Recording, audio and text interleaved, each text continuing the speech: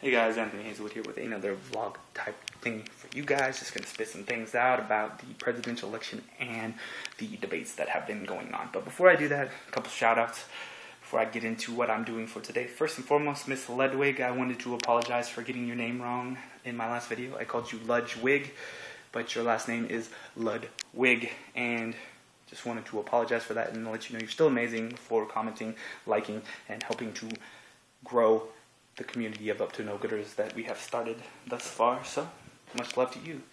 Then I wanted to talk to my daughter for a second, because hopefully someday she comes back and watches this. I love you, Miss Aubrey Marianne Hazelwood, and I just wanted to let you know that if I do not mention you in at least every third video, I am definitely a bad father for that, because I have a gift here to broadcast to people. Anyways, let's talk about the presidential election here. I don't like either candidate. I'm just going to start off by saying that. A lot of people may not agree with me. Some people are like Obama, and some people are like Mitt Romney. I could care less for both of these guys. But they always say you got to vote for the lesser of two evils when you vote. Wrong. Not true. There are more people running for president than just Mitt Romney and Barack Obama. So with that, I wanted to say this year, Mickey Mouse, 2012, Vice President, yours truly, Anthony Hazelwood III. I'm not a tool, so I'd be a great candidate. No. I'm probably going to vote for Roseanne Barr because I really feel like she's looking out for the middle class, and she speaks her mind. She doesn't flip-flop like Barack Obama and Mitt Romney do. But with that, I really think that any of these guys that get in don't really stand that great of a chance until, you know, the Senate, the presidency, the House of Representatives can all get together and do one specific thing. And that specific thing, my people, is unify. I feel like the biggest problem within our government right now is the fact that there is just this going on. Bicker. You got places like Fox, you got places like CNN, who just talk about Democratic, Republican, and why they're right and why they're right. Who cares about that stuff? Right now, America is a weakened nation. It is a nation that is under duress. We are in a recession. These are things that bother us. These are things that burden us.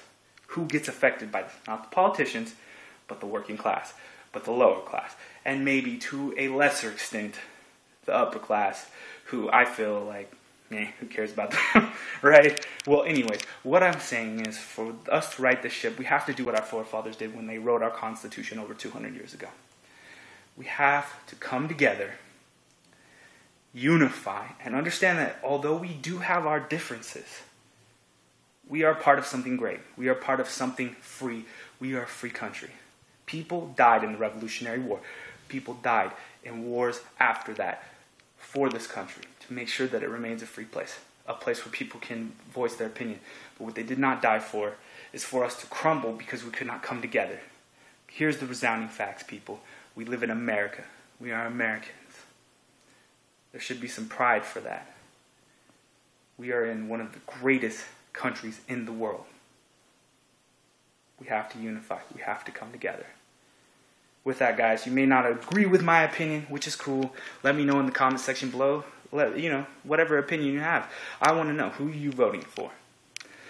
And with that, guys, you can also leave any ideas you have on my Facebook, Twitter, or even the space, which you will see in the description bar below. Sorry.